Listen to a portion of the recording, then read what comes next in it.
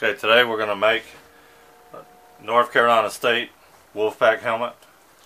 What I'm going to make is I'm going to make the one that's on the bottom of this decal sheet here with the Wolfpack mascot logo. They've been wearing this recently, and what I'm going to do is I'm going to take this factory North Carolina State helmet. I'm going to remove the decals off the side, the painted decals. I'm going to use the stripe that's already on there because it's the same stripe. And I'm going to put these logos on the helmet. That's what this video is going to be about today.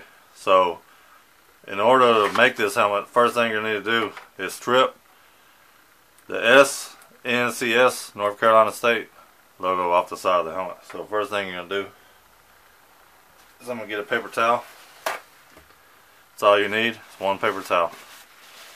I'll fold it over. And here I have two bowls.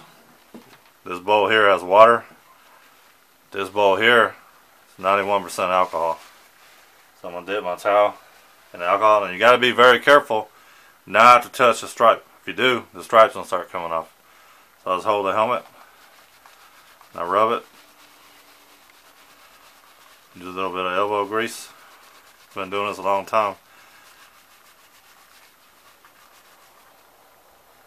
Take the logo right off. See that? No more North Carolina State logo on that helmet. I'm going to wipe it off. Then I'm going to turn around, and you got to be careful not to touch stripe with your hands if you got alcohol on your hands. So dip it back in. A new part of the towel. And I'll rub it off. And see this helmet from China. It's where they make these, and the logos aren't always on there like they're supposed to be. So when I'm making a Pocket Pro, I want to use the same color shell as the helmet I'm making. I don't want to have to paint these unless I have to. So by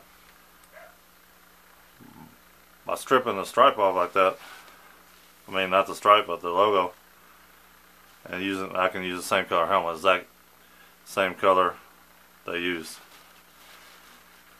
Pretty much all the red helmets are the same color. So now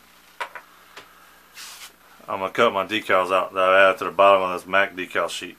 This is my MAC decal set, and on the bottom I had some open space, so I added the North Carolina State Wolfpack logos. And I found these logos online, but I edited them to match the helmets they wear in the game, because the logos you find online aren't the same as the decals they have on their helmets.